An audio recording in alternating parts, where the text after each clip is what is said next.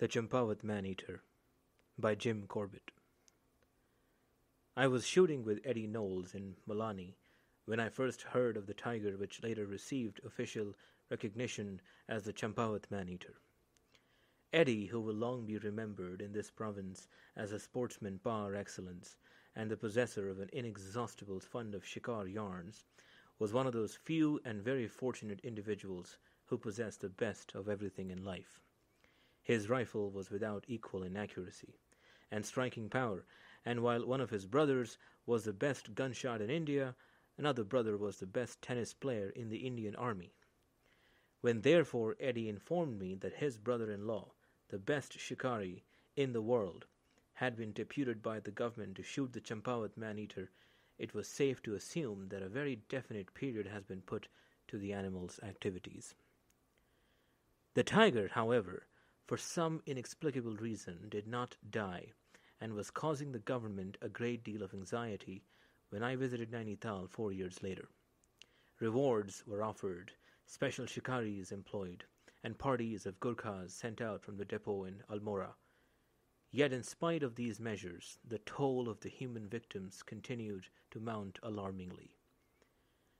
The tigress, for such the animal turned out to be, had arrived in Kumaon as a full-fledged man-eater from Nepal, from whence she had been driven out by a body of armed Nepalese after she had killed 200 human beings, and during the 4 years she had been operating in Kumaon, had added 234 to this number.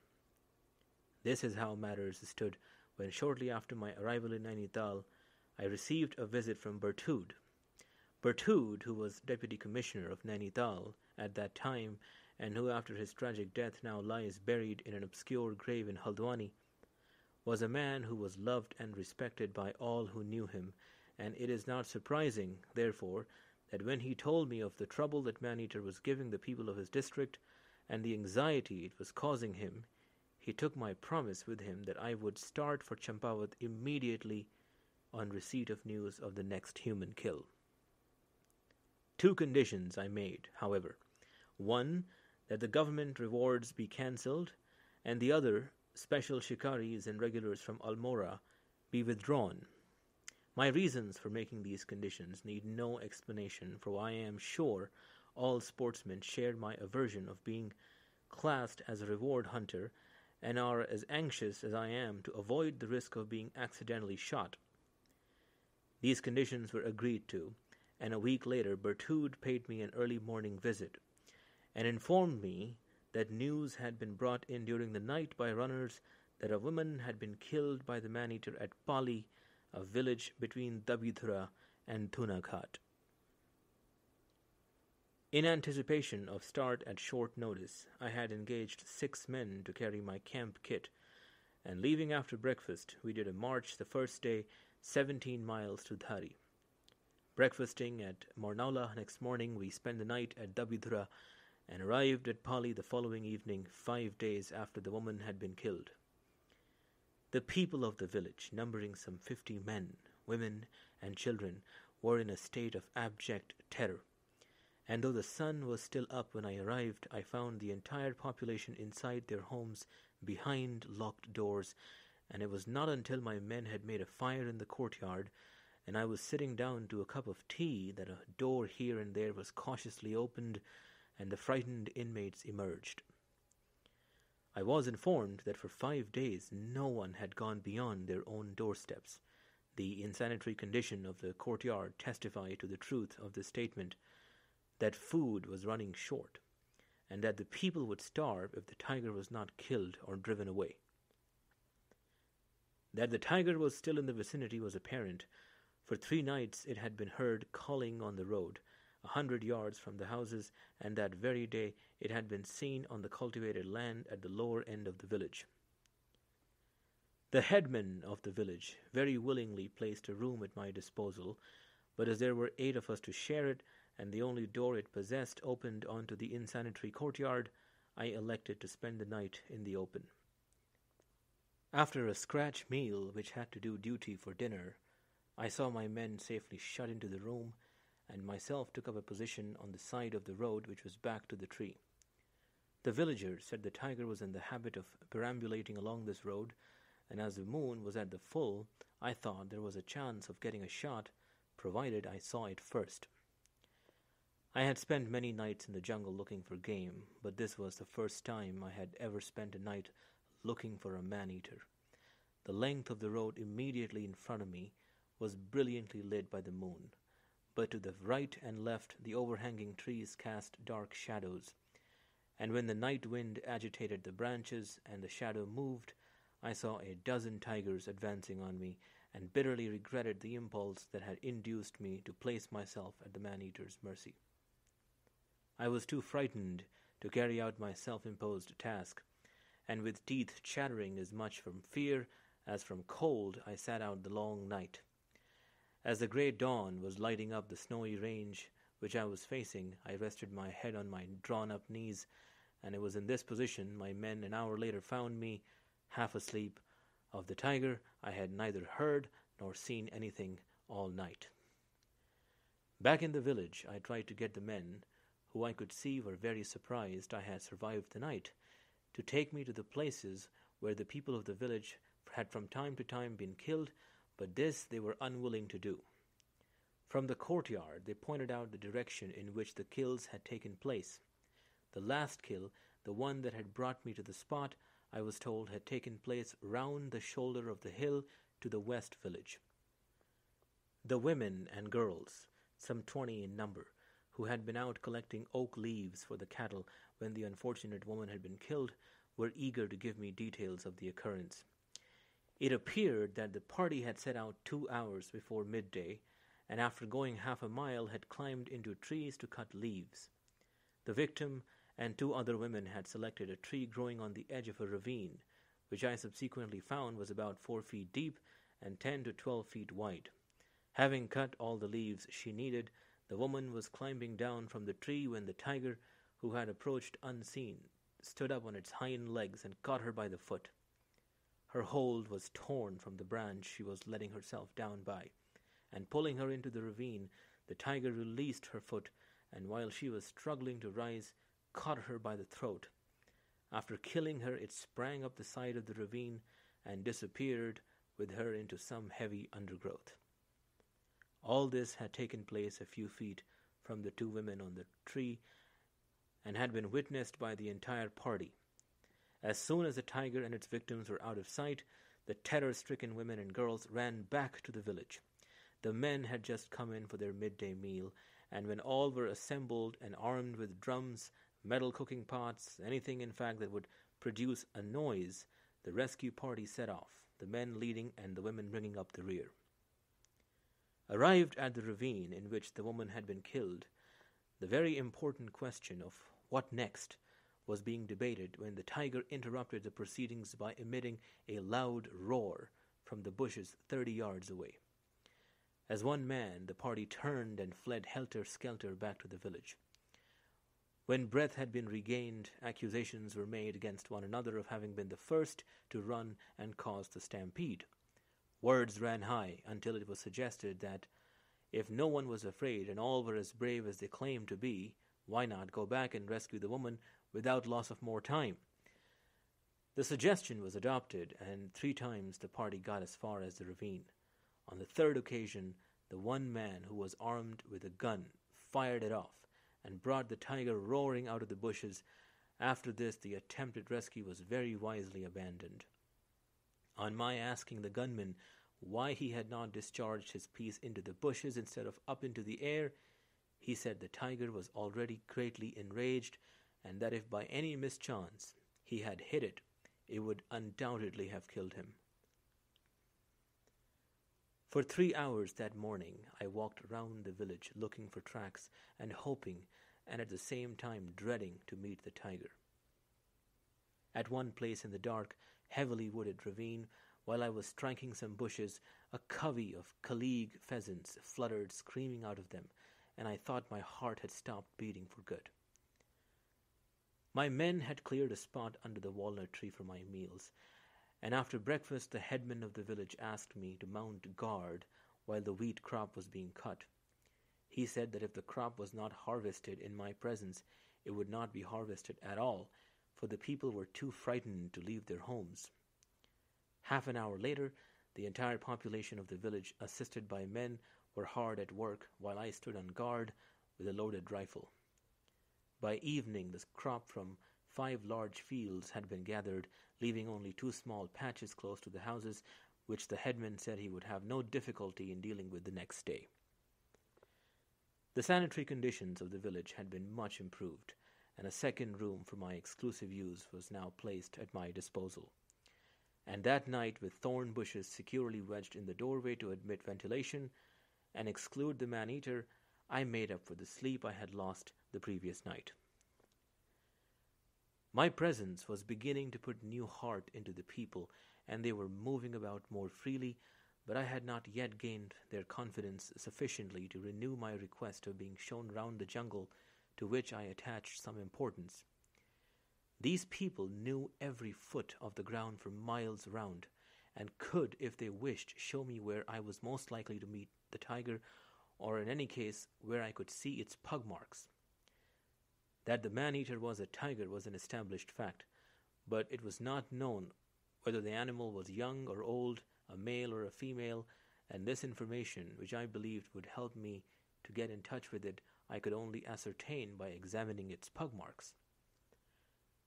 So after an early tea that morning, I announced that I wanted meat for my men and asked the villagers if they could direct me to where I could shoot a ghurul, which is a mountain goat.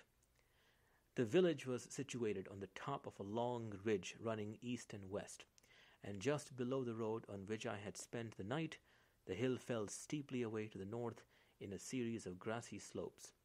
On these slopes, I was told, ghurul were plentiful, and several men volunteered to show me over the ground. I was careful not to show my pleasure at this offer, and selecting 3 men, I set out, telling the headman that if I found the ghurul as plentiful as he said they were, I would shoot 2 for the village in addition to shooting 1 for my own men. Crossing the road, we went down a very steep ridge, keeping a sharp lookout to right and left, but saw nothing.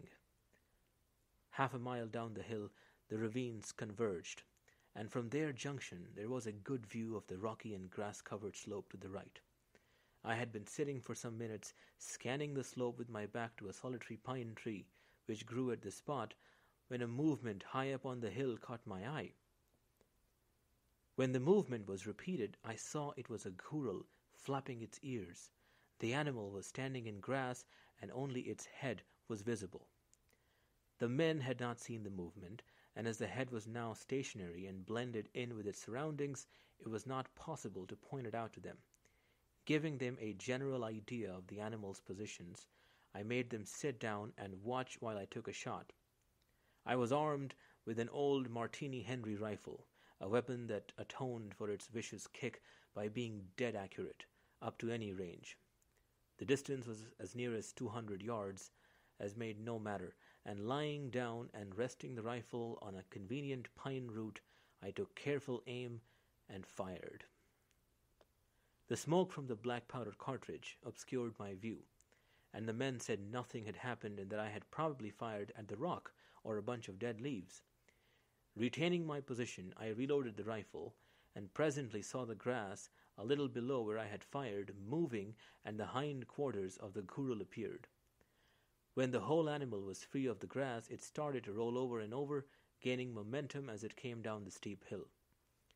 When it was halfway down, it disappeared into heavy grass and disturbed 2 ghurul that had been lying up there.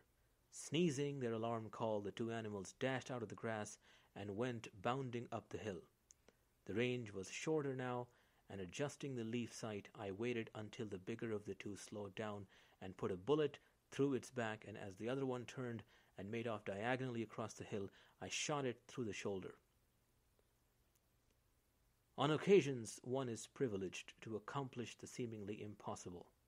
Lying in an uncomfortable position and shooting up to an angle of 60 degrees at a range of 200 yards, at the small white mark on the ghurul's throat, there did not appear to be 1 chance in a million of the shot coming off, and yet the heavy lead bullet driven by black powder had not been deflected by a hair's breadth and had gone true to its mark, killing the animal instantaneously.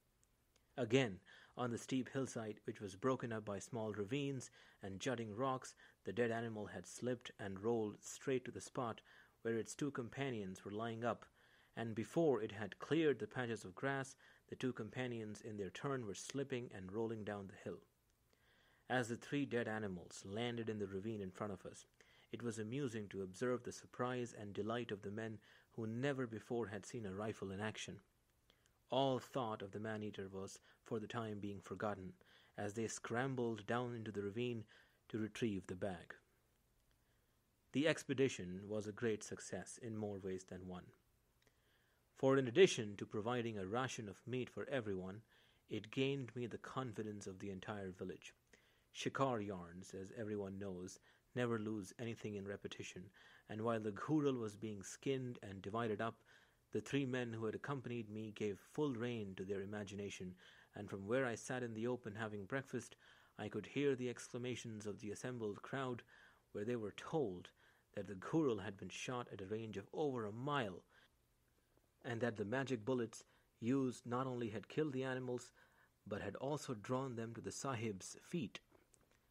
After the midday meal, the headman asked me where I wanted to go and how many men I wished to take with me. From the eager throng of men who pressed around, I selected two of my late companions, and with them to guide me, set off to visit the scene of the last human tragedy. The people of our hills are Hindus and cremate their dead, and when one of their number had been carried off by a man-eater, it is incumbent on the relatives to recover some portion of the body for cremation, even if it only be a few splinters of bone. In the case of this woman, the cremation ceremony was yet to be performed, and as we started out, the relatives requested us to bring back any portion of the body we might find. From early boyhood, I have made a hobby of reading and interpreting jungle signs. In the present case, I had the account of the eyewitnesses who were present when the woman was killed, but eyewitnesses are not always reliable, whereas jungle signs are a true record of all that has transpired. On arrival at the spot, a glance at the ground showed me that the tiger could only have approached the tree one way without being seen, and that was up the ravine. Entering the ravine 100 yards below the tree and working up, I found the pug marks of the tiger in some fine earth that had shifted down between two big rocks. These pug marks showed the animal to be a tigress, a little past her prime. Further up the ravine and some 10 yards from the tree, the tigress had lain down behind a rock, presumably to wait for the woman to climb down from the tree. The victim had been the first to cut down all the leaves she needed, and as she was letting herself down by a branch, some 2 inches in diameter, the tigress had crept forward, and standing up on her hind legs, had caught the woman by the foot and pulled her down into the ravine. The branch showed the desperation with which the unfortunate woman had clung onto, for adhering to the rough oak bark where the branch and eventually the leaves had slipped through her grasp were strands of skin which had been torn from the palms of her hand and fingers. Where the tigress had killed the woman, there were plenty of signs of a struggle and a big patch of dried blood. From here the blood trail, now dry but distinctly visible, led across the ravine and up the opposite bank. Following the blood trail from where it left the ravine, we found the places in the bush where the tigress had eaten her kill. It is a popular belief that man-eaters do not eat the head, hands, and feet of the human victims. This is incorrect. Man-eaters, if not disturbed, eat everything, including the blood-soaked clothes, as I found on one occasion. However, that is another story and will be told some other time. On the present occasion, we found the woman's clothes and a few pieces of bone, which we wrapped up in the clean cloth we had brought for the purpose. Pitifully little as these remains were, they would suffice for the cremation ceremony, which would ensure the ashes of the high-caste woman reaching Mother Ganges. After tea, I visited the scene of yet another tragedy. Separated from the main village by the public road was a small holding of a few acres. The owner of this holding had built himself a hut on the hillside just above the road. The man's wife and the mother of his 2 children, a boy and a girl, aged 4 and 6 respectively, was the younger of 2 sisters.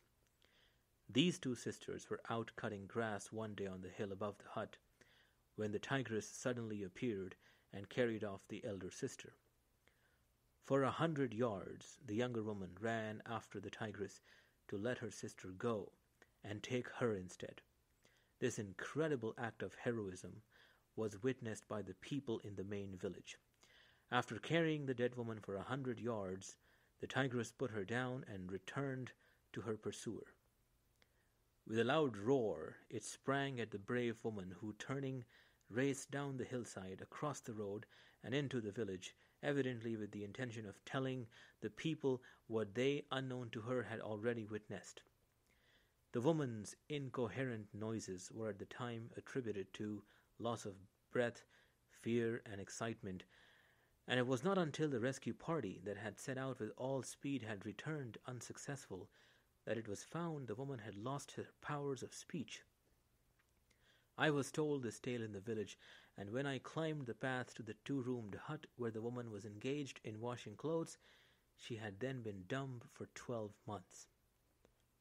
Except for a strained look in her eyes, the dumb woman appeared to be quite normal, and when I stopped to speak to her and tell her that I had come to try and shoot the tiger that had killed her sister, she put her hands together and, stooping down, touched my feet, making me feel a wretched impostor. True, I had come with the avowed object of killing the man-eater, but with an animal that had the reputation of never killing twice in the same locality, never returning to a kill, and whose domain extended over an area of many 100 square miles, the chance of my accomplishing my object was about as good as finding a needle in 2 haystacks. Plans in plenty I had made way back in Nainital. One I had already tried, and wild horses would not induce me to try it again, and the others, now that I was on the ground, were just as unattractive. Further, there was no one I could ask for advice, for this was the first man-eater that had ever been known in Cumau, and yet something would have to be done. So, for the next 3 days, I wandered through the jungle from sunrise to sunset, visiting all the places for miles round where the villagers told me that there was a chance of seeing the tigress. I would like to interrupt my tale here for a few minutes to refute a rumor current throughout the hills that on this and on several subsequent occasions I assumed the dress of a hill woman and, going into the jungle, attracted the man-eater to myself and killed them with either a sickle or an axe.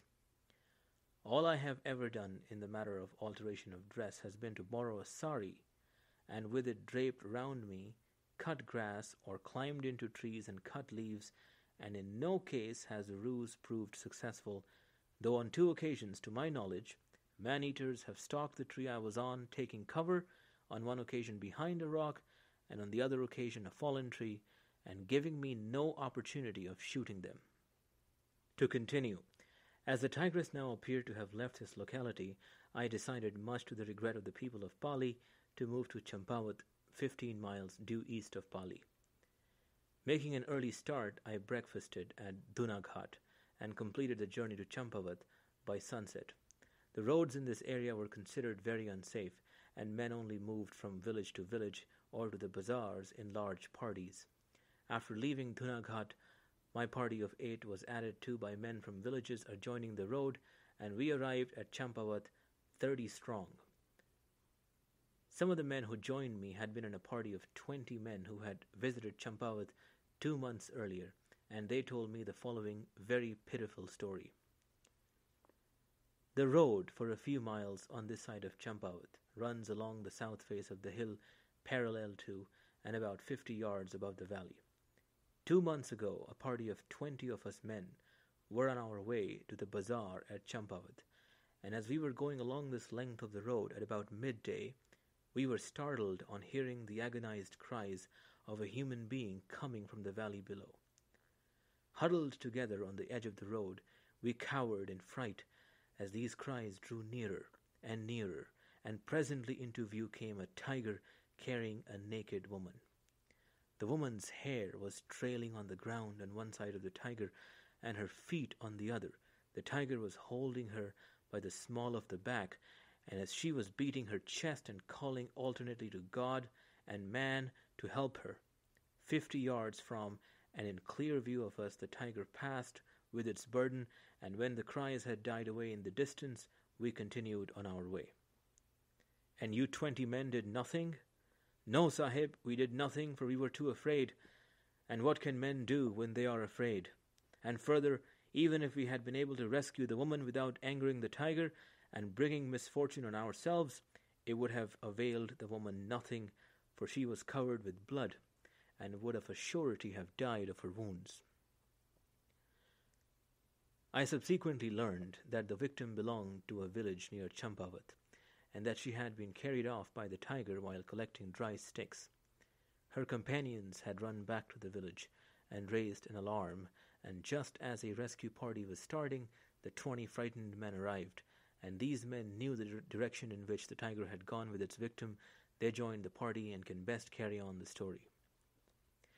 We were 50 or 60 strong when we set out to rescue the woman, and several of the party were armed with guns. A furlong from where the sticks collected by the woman were lying, and from where she had been carried off, we found her torn clothes. Thereafter the men started beating their drums and firing off their guns, and in this way we proceeded for more than a mile right up to the head of the valley, where we found the woman, who was little more than a girl, lying dead on a great slab of rock. Beyond licking off all the blood and making her body clean, the tiger had not touched her. And there being no woman in our party, we men averted our faces as we wrapped her body in the loincloths which one and another gave, for she looked as she lay on her back as one who sleeps, and would waken in shame when touched. With experiences such as these to tell and retell through the long night watches behind shut doors, it is little wonder that the character and outlook on life of people living year after year in a man-eater country should change, and that one coming from the outside world should feel that he had stepped right into the world of stark realities and the rule of the tooth and claw, which forced man in the reign of the saber-toothed tiger to shelter in dark caverns. I was young and inexperienced in those far-off Champawat days, but even so the conviction I came to after a brief sojourn in that stricken land, that there is no more terrible thing than to live and have one's being under the shadow of a man-eater, and this belief has been strengthened by 32 years of subsequent experience. The Tahsildar of Champawat, to whom I had given letters of introduction, paid me a visit that night at the dak bungalow where I was putting up, and suggested I should move next day to a bungalow a few miles away, in the vicinity of which many human beings had been killed. Early next morning, accompanied by the Tahsildar, I set out for the bungalow, and while I was having breakfast on the veranda, 2 men arrived with news that a cow had been killed by a tiger in a village 10 miles away. The Tahsildar excused himself to attend to some urgent work at Champawat, and said he would return to the bungalow in the evening and stay the night with me. My guides were good walkers, and as the track went downhill most of the way, we covered the 10 miles in record time. Arrived at the village, I was taken to a cattle shed in which I found a week-old calf, killed and partly eaten by a leopard. Not having the time or the inclination to shoot the leopard, I rewarded my guides and retraced my steps back to the bungalow. Here, I found that the Tahsildar had not returned, and as there was still an hour or more of daylight left, I went out with the Chowkidar of the bungalow to look for a place where he informed me a tiger was in the habit of drinking. This place I found to be the head of the spring which supplied the garden with irrigation water. In the soft earth round the spring were tiger pug marks, several days old, but these tracks were quite different from the pug marks I had seen and carefully examined in the ravine in which the woman from Pali village had been killed. On returning to the bungalow, I found that the Tahsildar was back, and as we sat on the veranda, I told him of my day's experience. Expressing regret at my having had to go so far on a wild goose chase, he rose, saying that as he had a long way to go, he must start at once. This announcement caused me no little surprise, for twice that day he had said he would stay the night with me.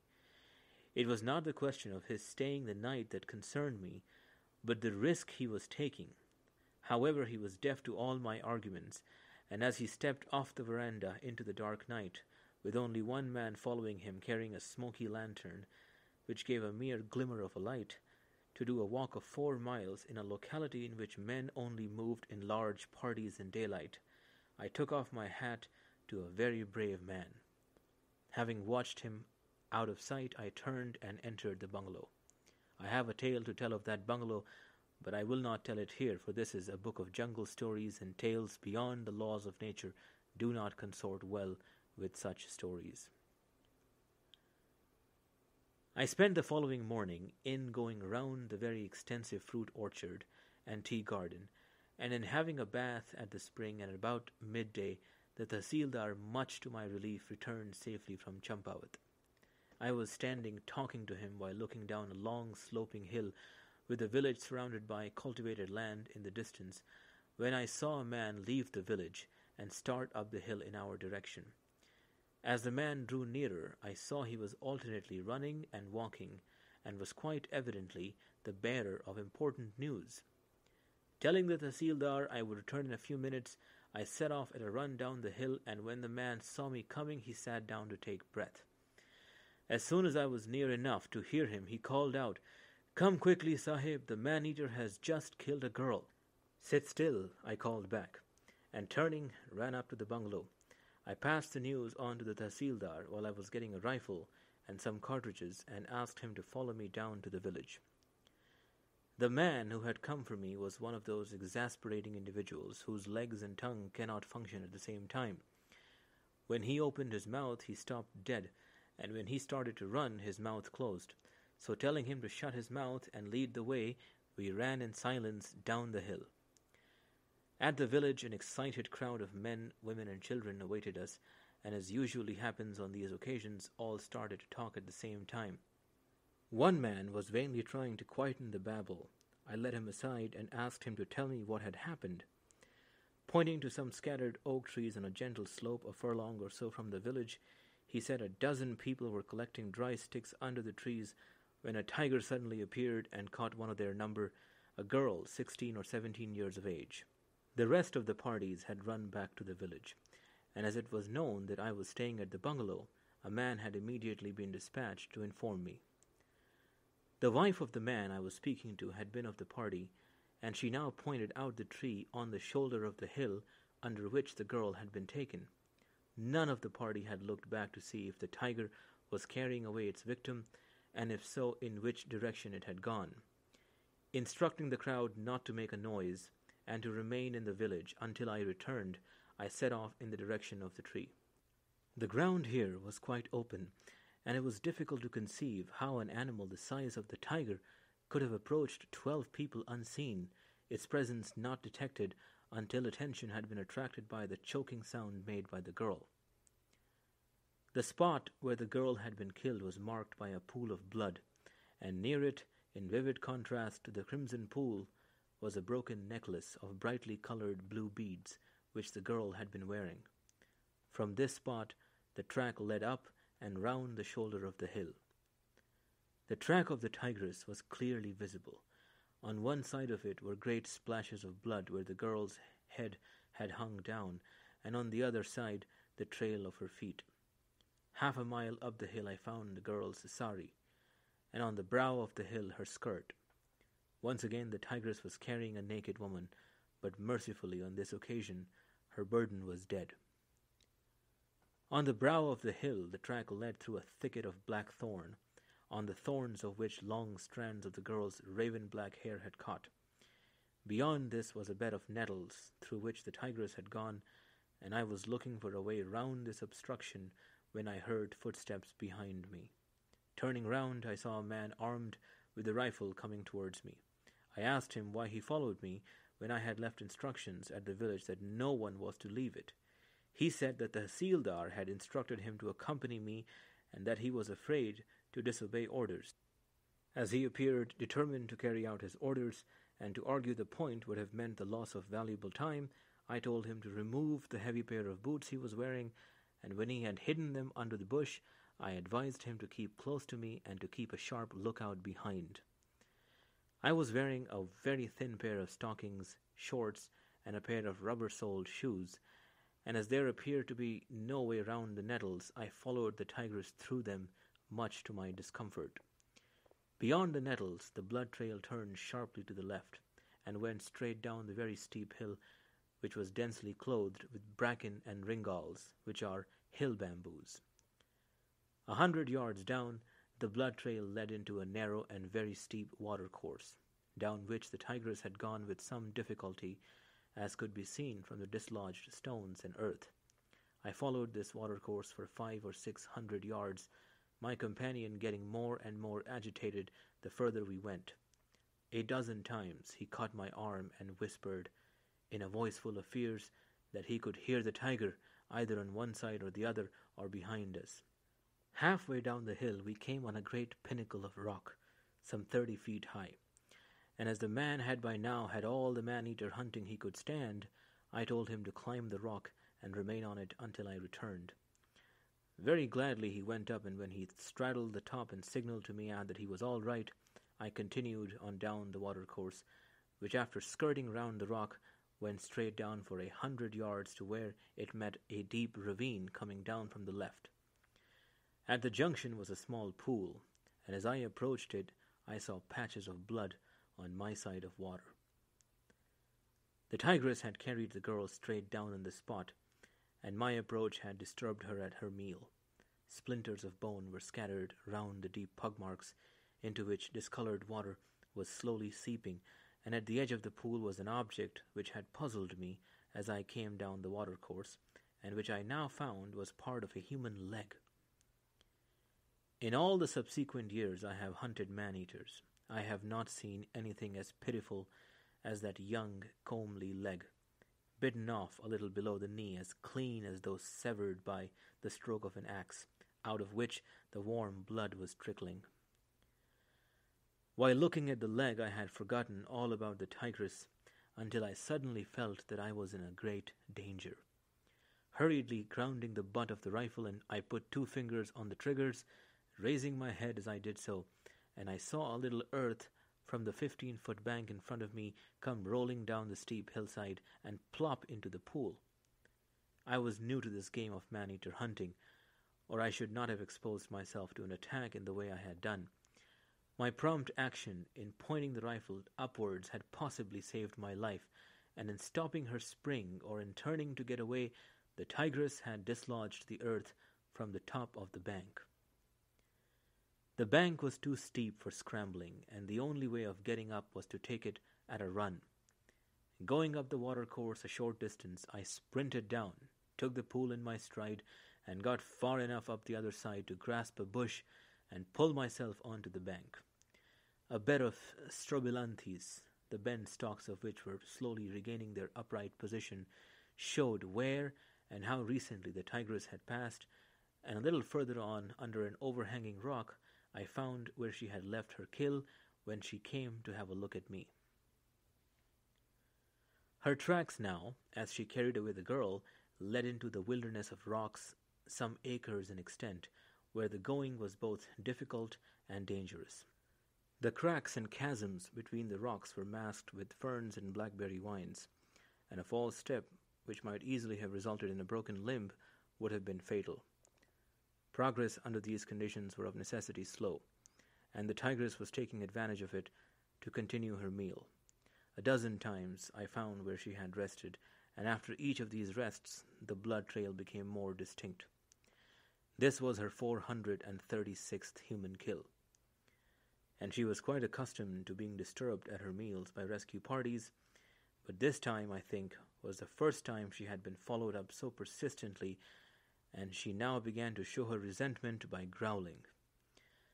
To appreciate a tiger's growl to the full, it is necessary to be situated, as I was then, rocks all around with dense vegetation between, and the imperative necessity of testing each footstep to avoid falling headlong into unseen chasms and caves. I cannot expect you who read this at your fireside to appreciate my feelings at the time. The sound of the growling in the expectation of an attack terrified me, and at the same time it gave me hope. If the tigress lost her temper sufficiently to launch an attack, it would not only give me an opportunity of accomplishing the object for which I had come, but it would also enable me to get even with her for all the pain and suffering that she had caused. The growling, however, was only a gesture, and when she found that instead of shooing me off it was bringing me faster on her heels, she abandoned it. I had now been on her track for over 4 hours. Though I had repeatedly seen the undergrowth moving, I had not seen so much as a hair of her hide, and a glance at the shadows climbing up the opposite hillside warned me it was time to retrace my steps if I was to reach the village before dark.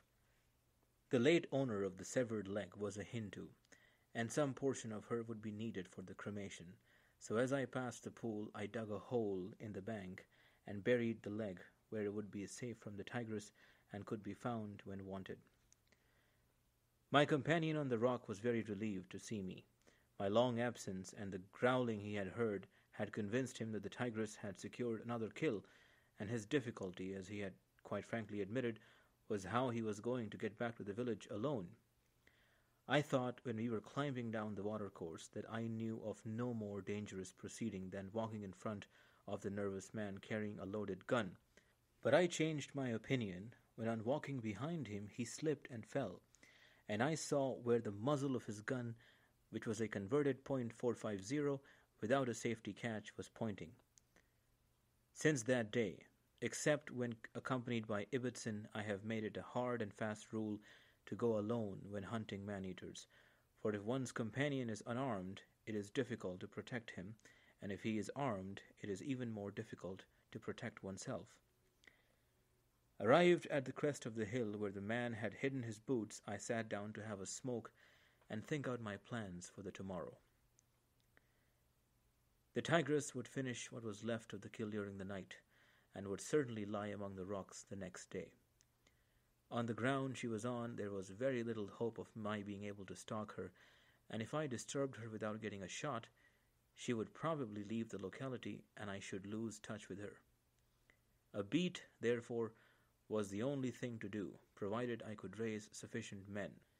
I was sitting on the south edge of the great amphitheater of hills, without a hesitation of any kind in sight. A stream entering from the west had fretted its way down, cutting a deep valley right across the amphitheater. To the east, the stream had struck solid rock, and turning north, had left the amphitheater by a narrow gorge. The hill in front of me, rising to a height of some 2,000 feet, was clothed in short grass with a pine tree dotted here and there, and the hill to the east was too precipitous for anything but a ghurl to negotiate.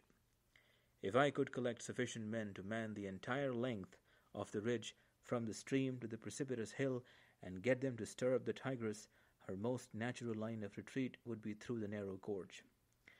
Admittedly, a very difficult beat, for the steep hillside facing north on which I had left the tigress was densely wooded, and roughly 3/4 of a mile long and half a mile wide. However, if I could get the beaters to carry out instructions, there was a reasonable chance of my getting a shot. The Tahsildar was waiting for me at the village. I explained the position to him and asked him to take immediate steps to collect as many men as he could and to meet me at the tree where the girl had been killed at 10 o'clock the following morning. Promising to do his best, he left for Champawat while I climbed the hill to the bungalow. I was up at the crack of dawn next morning, and after a substantial meal, I told my men to pack up and wait for me at Champawat, and went down to have another look at the ground I intended beating. I could find nothing wrong with the plans I had made, and an hour before my time, I was at the spot where I had asked the Tahsildar to meet me. That he would have a hard time in collecting the men I had no doubt, for the fear of the man-eater had sunk deep into the countryside, and more than mild persuasion would be needed to make the men leave the shelter of their homes. At 10 o'clock, the Tahsildar and one man turned up, and thereafter the men came in 2s and 3s and 10s, until by midday 298 had collected. The Tahsildar had let it be known that he would turn a blind eye towards all unlicensed firearms, and further that he would provide ammunition where required, and that the weapons that were produced that day would have stocked a museum. When the men were assembled and had received the ammunition they had needed, I took them to the brow of the hill where the girl's skirt was lying, and pointing to a pine tree on the opposite hill that had been struck by lightning and stripped off its bark. I told them to line themselves up along the ridge, and when they saw me wave a handkerchief from under the pine, those of them who were armed were to fire off their pieces, while the others beat drums, shouted, and rolled down rocks, and that no one was on any account to leave the ridge until I returned and personally collected him. When I was assured that all present had heard and understood my instructions, I set off with the Tahsildar, who said he would be safer with me than with the beaters whose guns would probably burst and cause many casualties.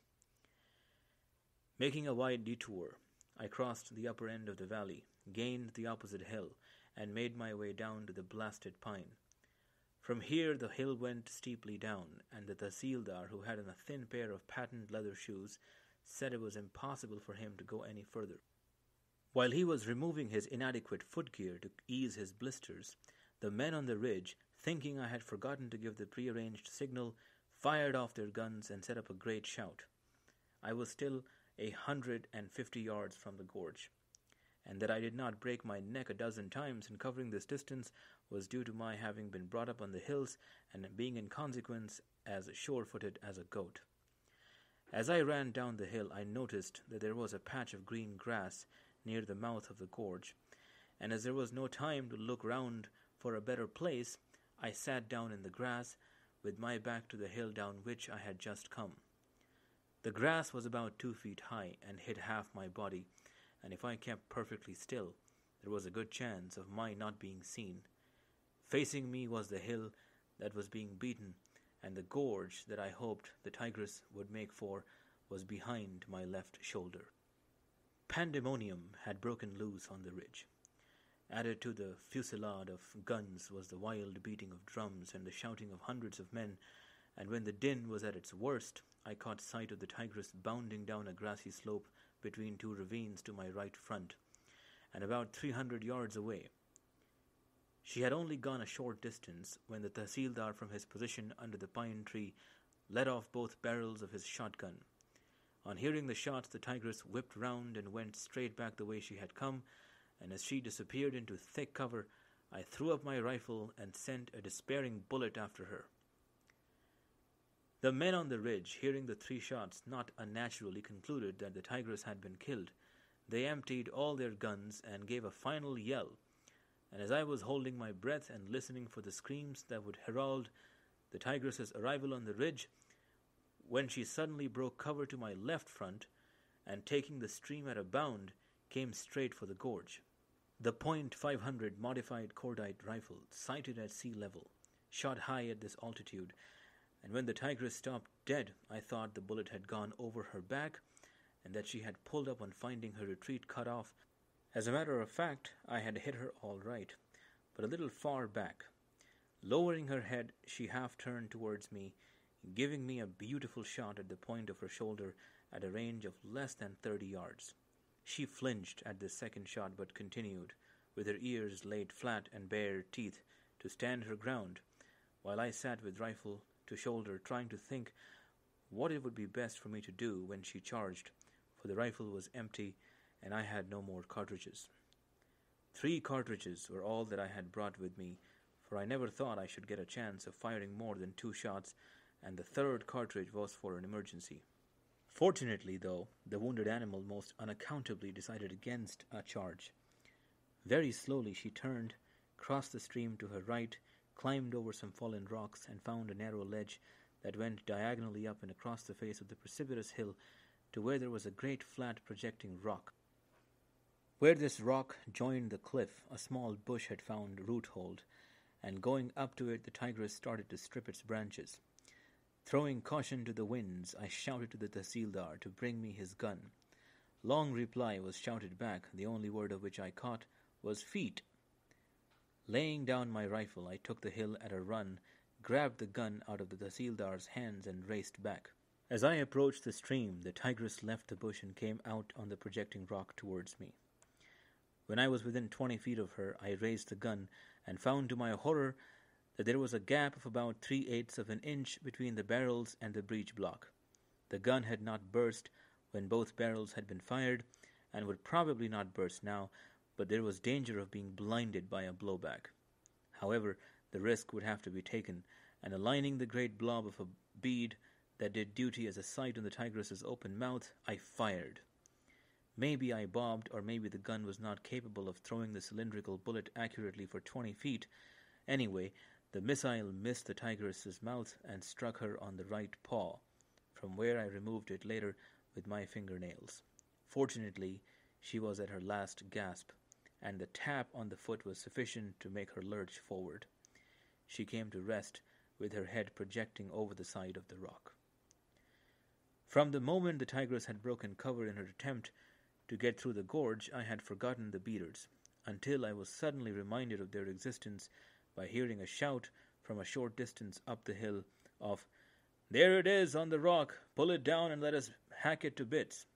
I could not believe my ears when I heard "hack it to bits," and yet I had heard it right, for others now had caught sight of the tigress, and from all over the hillside the shout was being repeated. The ledge by which the wounded animal had gained the projecting rock was fortunately on the opposite side from the beaters, and was just wide enough to permit my shuffling along it sideways. As I reached the rock and stepped over the tigress, hoping devoutly she was dead, for I had not had time to carry out the usual test of pelting her with stones, the men emerged from the forest and came running across the open, brandishing guns, axes, rusty swords, and spears. At the rock, which was 12 to 14 feet in height, their advance was checked, for the outer face had been worn smooth by the stream when in spate and afforded no foothold even for their bare toes. The rage of the crowd in seeing their dreaded enemy was quite understandable, for there was not a single man among them who had not suffered at her hands. One man, who appeared demented and was acting as ringleader, was shouting over and over again as he ran to and fro, brandishing a sword, "This is the shaitan, or the devil, that killed my wife and my 2 sons." As happens with crowds, the excitement died down as suddenly as it had flared up, and to the credit of the man who had lost his wife and sons, be it said that he was the first to lay down his weapon. He came near to the rock and said, "We were mad, Sahib, when we saw our enemy, but the madness has now passed, and we ask you and the Tahsildar Sahib to forgive us." Extracting the unspent cartridge, I laid the gun across the tigress and hung down by my hands and was assisted to the ground. When I showed the men how I had gained the rock, the dead animal was very gently lowered and carried to an open spot where all could crowd round and look at her. When the tigress had stood on the rock looking down at me, I had noticed that there was something wrong with her mouth, and on examining her now I found that the upper and lower canine teeth on the right side of her mouth were broken, the upper one in half and the lower one right down to the bone. This permanent injury to her teeth, the result of a gunshot wound, had prevented her from killing her natural prey and had been the cause of her becoming a man-eater. The men begged me not to skin the tigress there, and asked me to let them have her until nightfall, to carry through their villages, saying that if their women folk and children did not see her with their own eyes, they would not believe that their dreaded enemy was dead. 2 saplings were now cut and laid, one on either side of the tigress, and with pugris, or turbans, waistbands, and loincloths, she was carefully and very securely lashed to them. When all was ready, the saplings were manned, and we moved to the foot of the precipitous hill.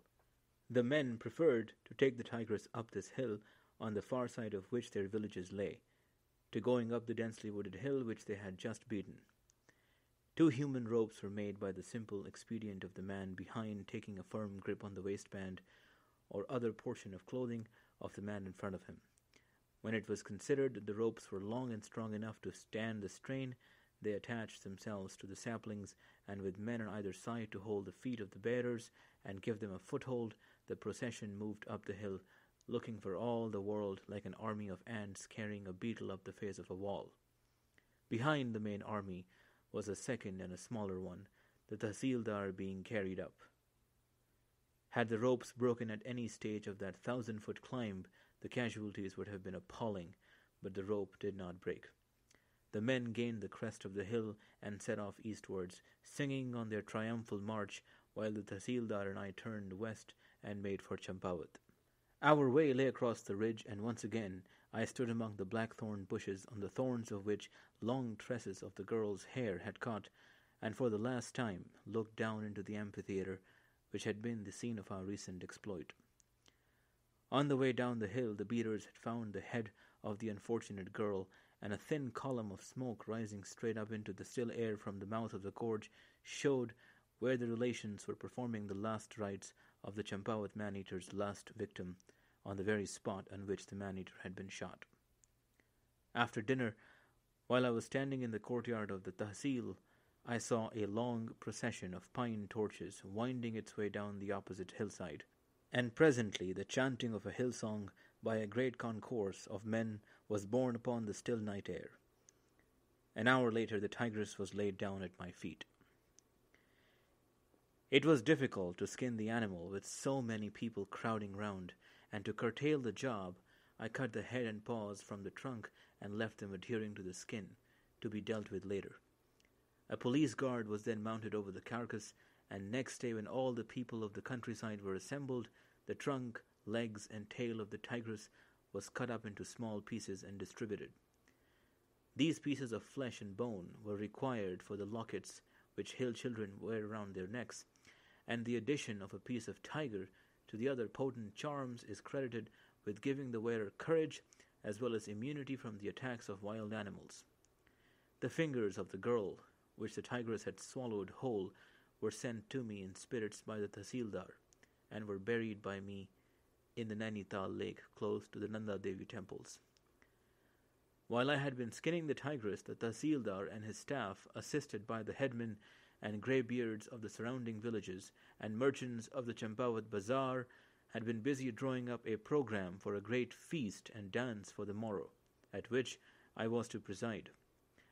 Round about midnight, when the last of the great throng of men had left with shouts of delight at being able to use roads and village paths that the man-eater had closed for 4 years, I had a final smoke with the Tahsildar, and telling him that I could not stay any longer and that he would have to take my place at the festivities, my men and I set off on our 75-mile journey, and 2 days in hand to do it.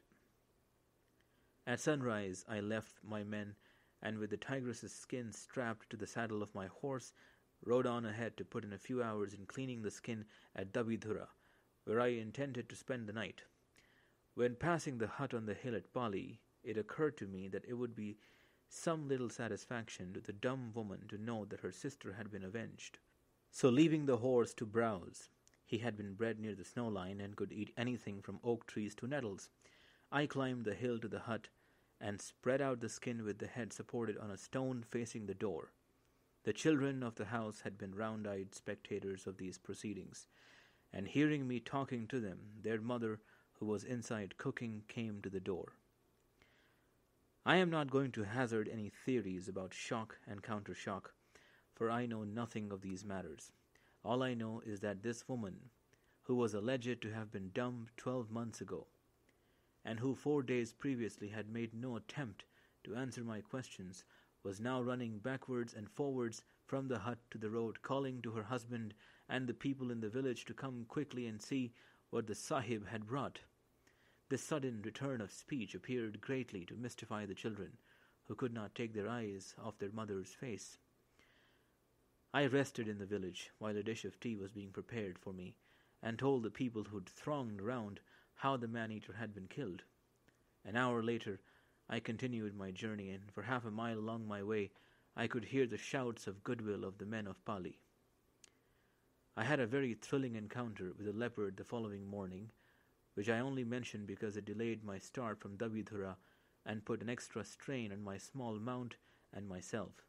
Fortunately, my little pony was as strong on his legs as he was tough inside, and by holding his tail on the upgrades, riding him on the flat, and running behind him on the downgrades, we covered the 45 miles to Nainital between 9 a.m. and 6 p.m. At a darbar held in Nainital a few months later, Sir John Hewitt, Lieutenant Governor of the United Provinces, presented the Tahsildar of Champawat with a gun, and the man who accompanied me when I was looking for the girl with a beautiful hunting knife, for the help they had given me. Both weapons were suitably engraved and will be handed down as heirlooms in the respective families. The end.